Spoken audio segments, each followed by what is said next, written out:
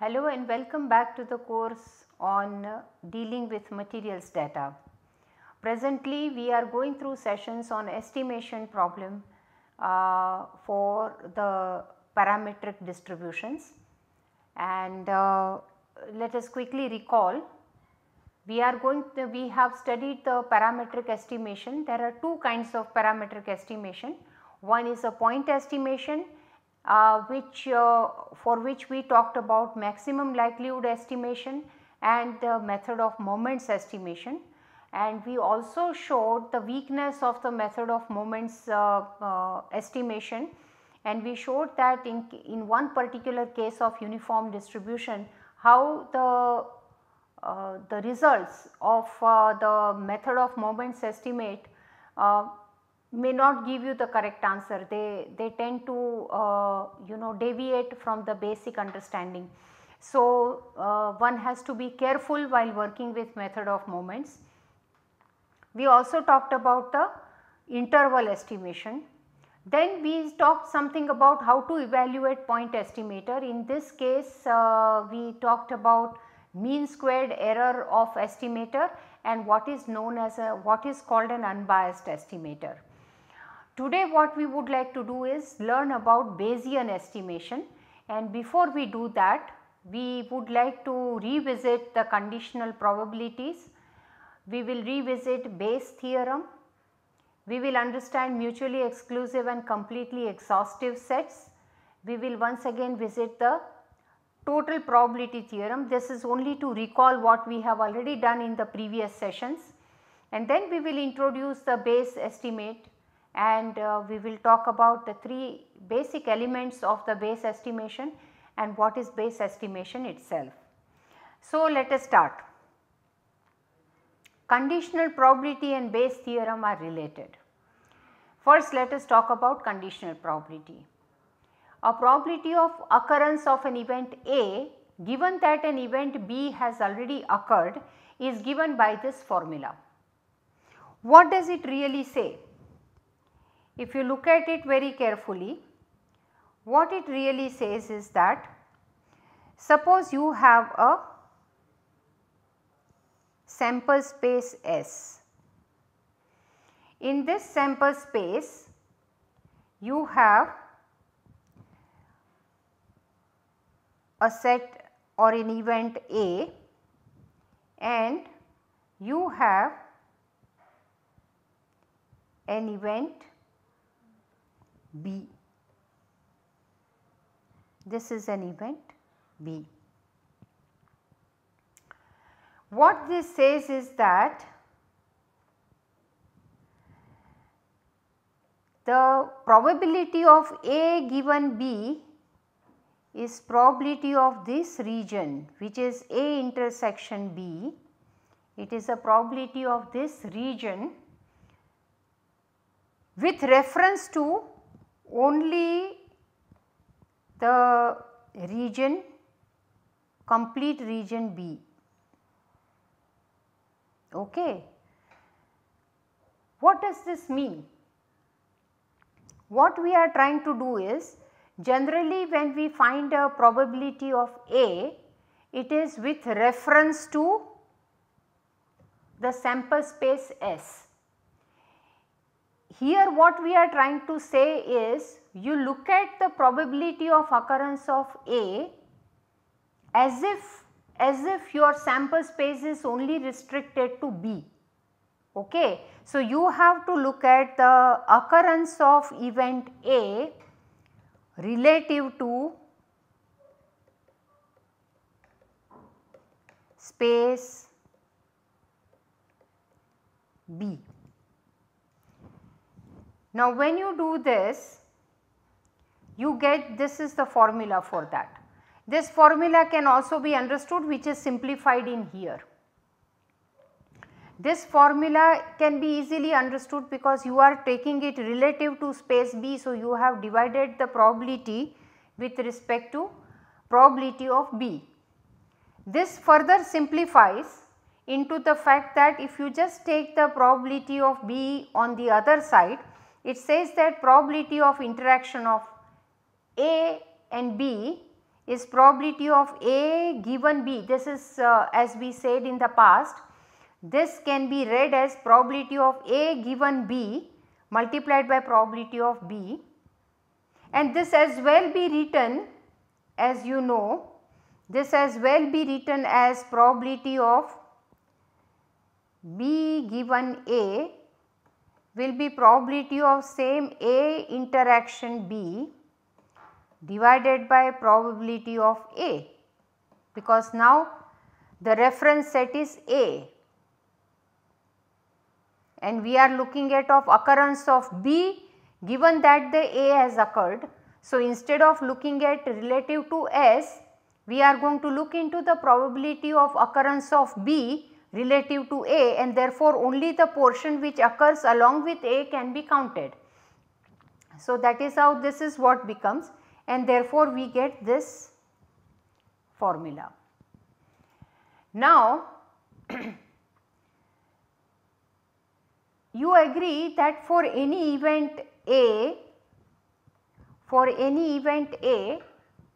probability of A interaction B plus probability B interaction B complement gives you the complete probability. So, what I am trying to say is that if you again look at the sample space S and then you look at set A and then there is a set B which is this I call B, then what we are looking at is actually A interaction B as an A, and rest of the part, let us use another color. So, rest of the part, that is this portion, is the interaction of A along with the outer area of B. So, it is actually an interaction with respect to this complete area which is outside B. I think this is well understood, and therefore, it is this yellow area which has been shown here. This yellow area is what you get, and therefore, this area plus this area together makes it a mutually exclusive sets, and therefore, what you have is a probability of A as probability of A interaction B plus probability B interaction A interaction B complement. Let us try to generalize it. So, we try to generalize it.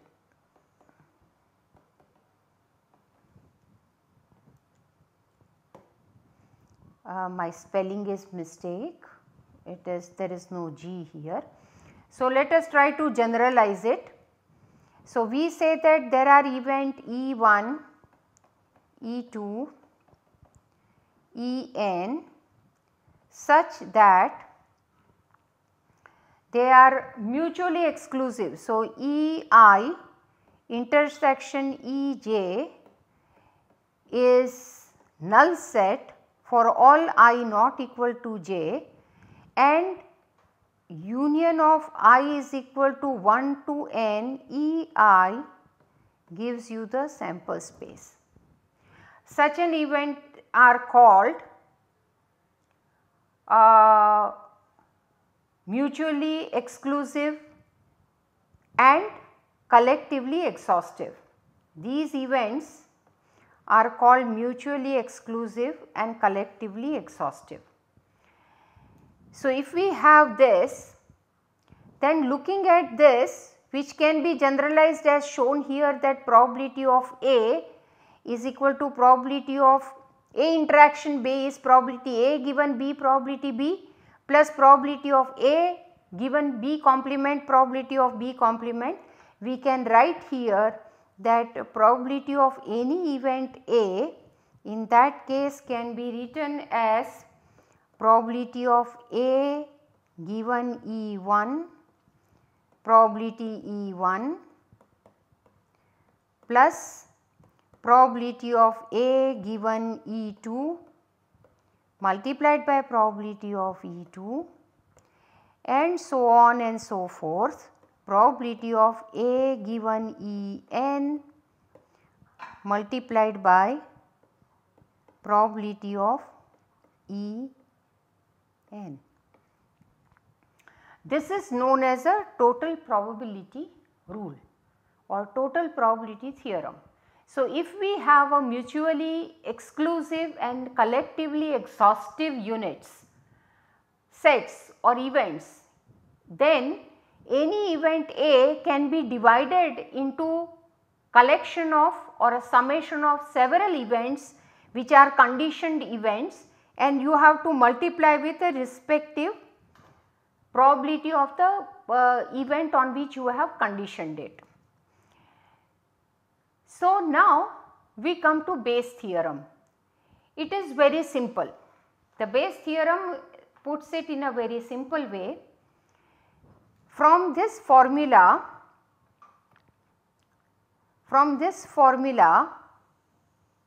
it simply says that probability of A given B is probability of B given A multiplied by probability of A divided by the probability of B. So, if you put this in the denominator, you get this formula. Let us try to understand what does this formula say, because this has a great importance and a great bearing on what the Bayesian inference that is very important in today's time. So, let us spend little bit of time. Once again, let us try to understand through Venn diagram. This is a sample space S. There is a set A, event A, and this is a event B. If you are looking at the A interaction B, why am I looking at A interaction B? Because of this. See, this whole Bayes theorem has come out because probability of A interaction B can be written in two types of conditional probabilities. So, here we are saying that we are looking at this event, the A interaction B, in two different ways. So, on one way we are saying that occurrence of A relative to B is what we call probability of A given B. On the other hand, you have a probability occurrence of B relative to A, which is what gives probability of B given A. And here you see these are the two things which are being connected here. Note that these are the two things are connected here. That is, if you are looking at occurrence of A relative to B or you are looking into occurrence of B relative to A, they are sort of proportional or they are weighted down by a factor. So, it is, you can very easily say that probability of A given B is some kind of proportional to probability of B given A. So, if you know one, you should be able to find the other, is what is being indicated here. First, let us try to understand this whole thing, how it becomes useful in application by taking a very simple problem. Let us look at the problem of an ice cream shop. There is an ice cream shop that sells only 3 flavors of ice cream for our convenience: chocolate, vanilla and strawberry. And since it is near the college, only boys and girls tend to visit, the students tend to visit is more often. We have not taken care of the faculty which may be going and eating ice cream there, but we are talking about the students only here. and the shopkeeper has noticed that 55% of the girls prefer chocolate flavor, 20% of them prefer vanilla flavor, and 25% of them prefer strawberry ice cream. While among the boy this distribution is slightly different. The boys like chocolate flavor 50% of the time, vanilla flavor 30% of the time, and 20% of the time they buy the strawberry flavor. We are also given the information here that both girls and boy students frequent the ice cream shop equally. Okay. Now we are asked a question that find a probability that a strawberry flavor ice cream will be ordered by a random student visiting a shop. That is, any student comes, what is the probability that he or she would be ordering ice cream which is a strawberry flavor. Second question is that suppose a student comes, has ordered a strawberry ice cream, what are the chances that that student is a girl student? So, let us try to solve this problem. So, here we have simplified this here as to what we want. We said that the boy student and girl student frequent the shop equally. It means that probability of boys going to the shop or the girl going to the shop is equal, and therefore it is half. As I said, we are not considering the case that the faculty also might be visiting the shop. Okay. So, we are restricting ourselves only to the students. Now, C is for chocolate ice cream, V is for vanilla ice cream, and S is for strawberry ice cream. Okay. So, then it says that if a girl visits, then the chance that she buys a chocolate ice cream is 55%. It means that probability of a chocolate ice cream given that a girl has visited is 0.55, and similarly the same thing will be 0.5 with respect to boy. So, these are the conditional probabilities given to us. So, then let us find out what the question is. The question says that if anybody wants to go and buy a strawberry ice cream, what is the probability that a ice cream bought will be strawberry? So, first question is that what is probability of S? This is question number 1. Second, it says that suppose a student comes and buys the strawberry ice cream. So, given that it has bought a strawberry ice cream, what is the chance that the student is a girl student? So, this is what we are looking for. Okay. So, this is what we are actually looking for. How shall we solve this? You must have done this sometime in your other courses or other high school level courses. So, here we say that let us use total probability rule.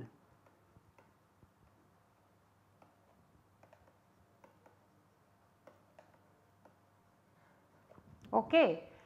Where do we apply total probability rule? We say that probability of strawberry, any person coming and buying a strawberry ice cream is probability that a strawberry item is bought by a girl multiplied by probability of girl plus probability of strawberry item bought by a boy given that probability of boy visiting the shop.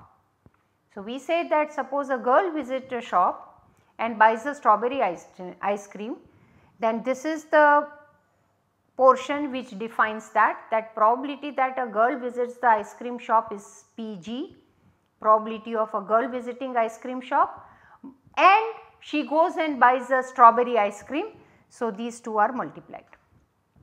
Similarly, these are multiplied, and therefore, the answer here I think this is 0.25, this is 0.5, plus 0.2 multiplied by 0.5. If you simplify, it is 0.225. Okay. Now let us try to answer the second question.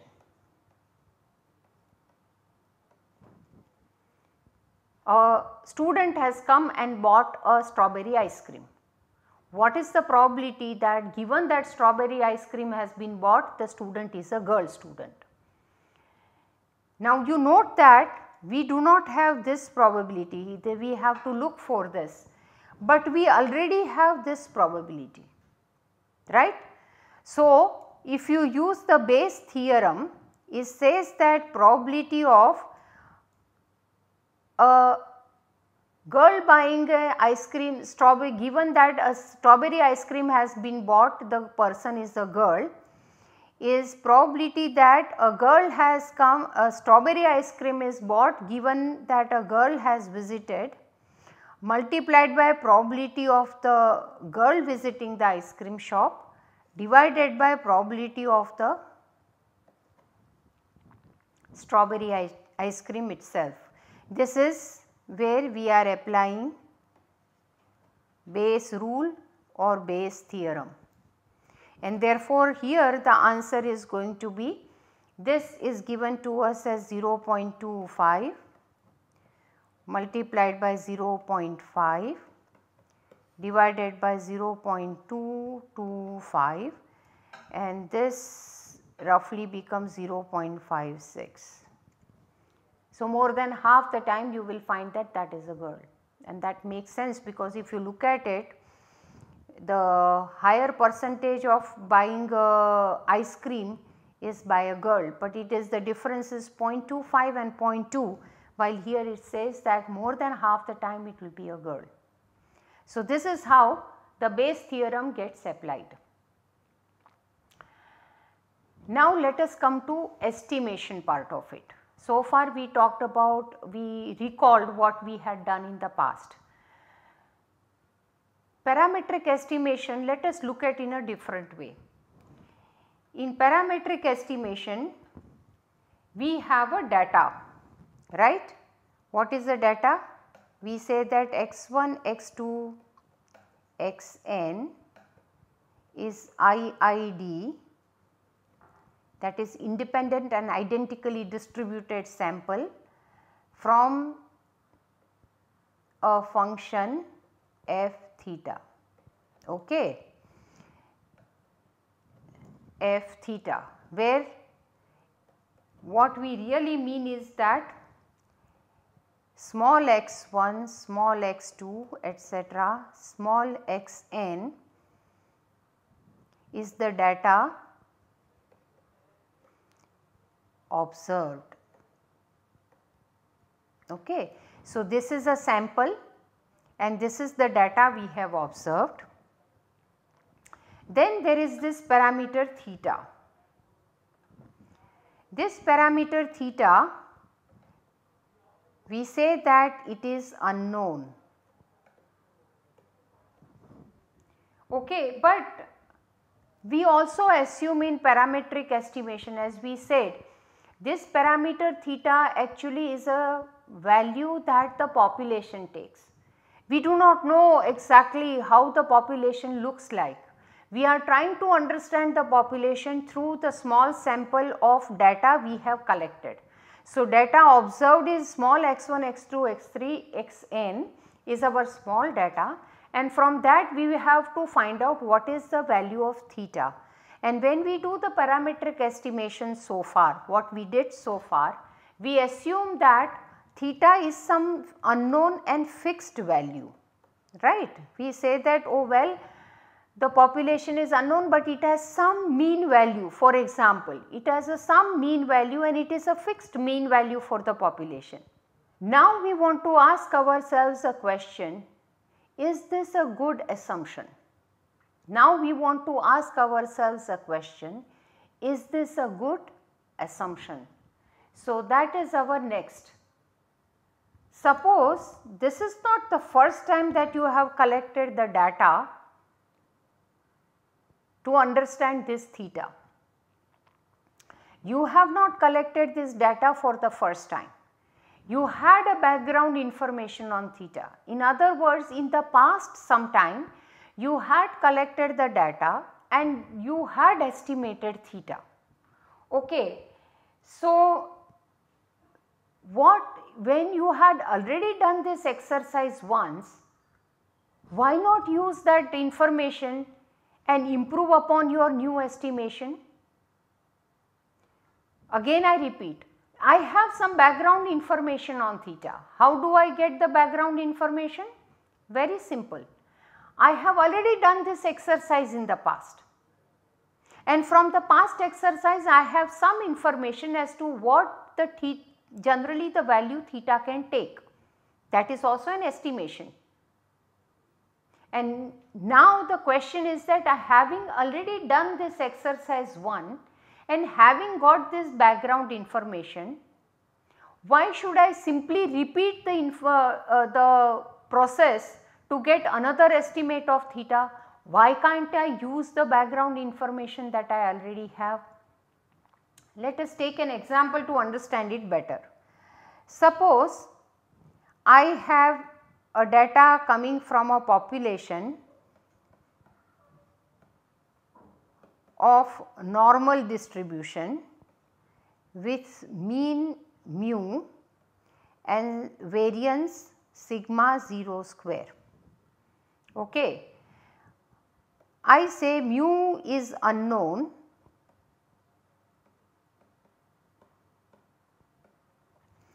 and sigma 0 square is known. This is only to make life simple for the example. In the past I have done the analysis and found an estimate of mu. Okay. I will denote it by mu cap. Okay. So, in the past I have found a mu cap estimate of mu,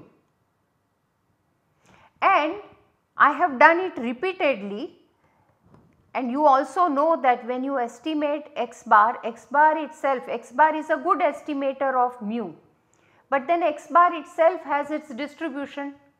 So, similarly this mu, I am not saying that you have found a maximum likelihood estimator or which estimator, but suppose you have found some estimator. Okay. And let us assume that past information says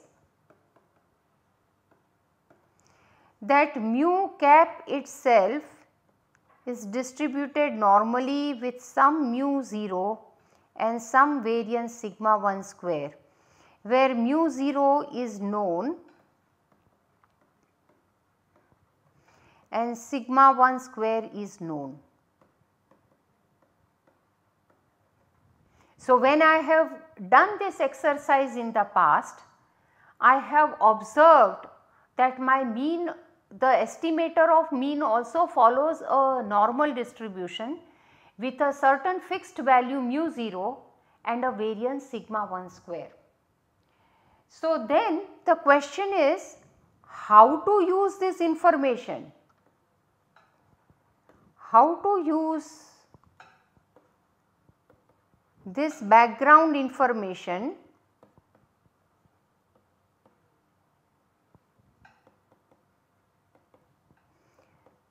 to estimate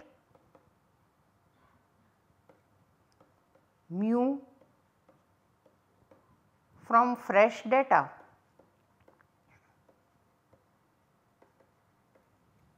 Please note, what is being said here is that you have done this exercise in the past and you have found that your estimator itself follows a distribution with a known mean and a known standard deviation. In this case we assume it to be normal,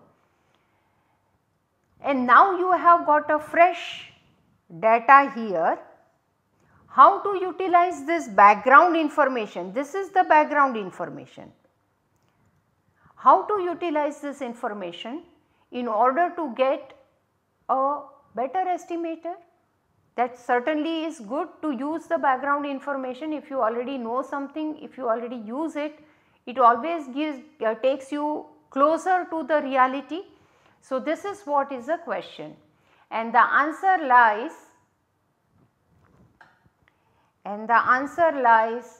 in Bayes theorem. The Bayes theorem says, this is I have stated, probability of A given B is probability of B given A multiplied by probability of A divided by probability of B. Let us translate it in terms of the parameter and the data. So, I am saying that in terms of density function, instead of probabilities, I can write it as a density function. So, let me make it simple here. Before we go next, let us note it down that I can also write it as probability of estimate the unknown parameter theta given that I have got a fresh data is equal to probability that my data given the parameter theta multiplied by probability of theta divided by probability of only data without theta. This is what it translates into. In terms of density function, I would say that probability density of theta given x1, x2, x3, xn is the probability of x1, x2, x3, xn given theta multiplied by the probability density function of theta divided by the probability density of only x1, x2, x3, xn without theta. Now you see these are my notations, so I am just removing this, so that you know this actually defines, because everywhere I have written f. So, to distinguish f as a probability density function from this variable to this variable, I had written a subscript. Let us remove it. We understand that all these f's are different and they refer to their argument to take the form of it. So, in simplified form it can be written, the same thing what I have written up can be written in this fashion, and this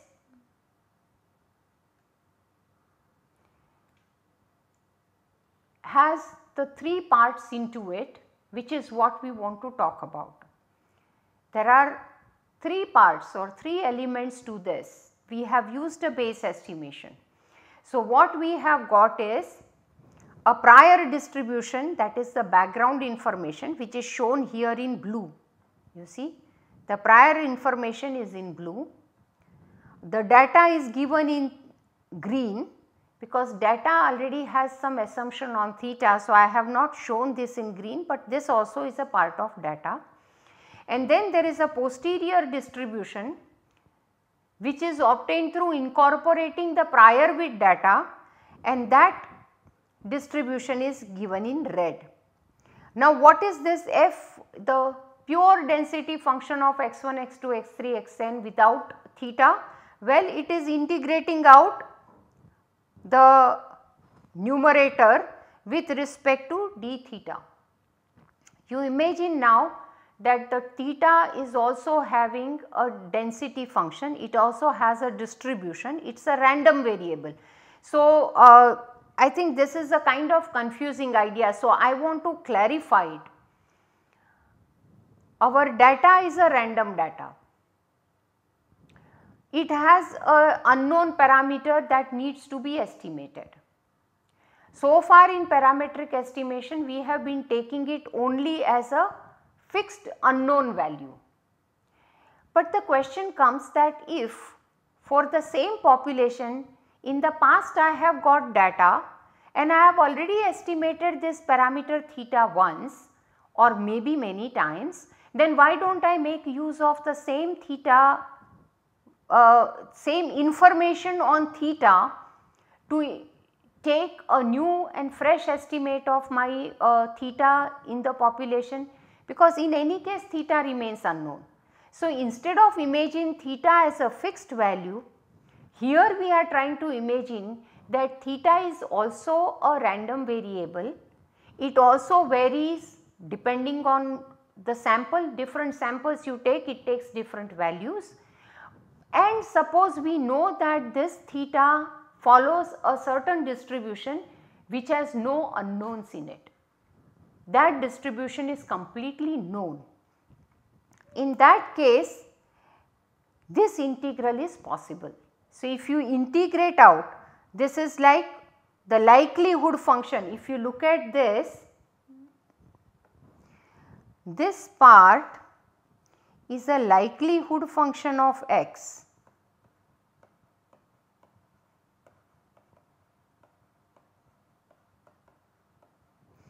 This is a likelihood function. If you remember, this is the function which we maximized as a function of x, because x1, x2, x3, xn are unknown to us. Now we keep that likelihood function, we know the distribution of theta, and then we integrate it out, we get a pure density of f of x. These are the three important elements of Bayes estimation. There is a prior distribution, there is a data,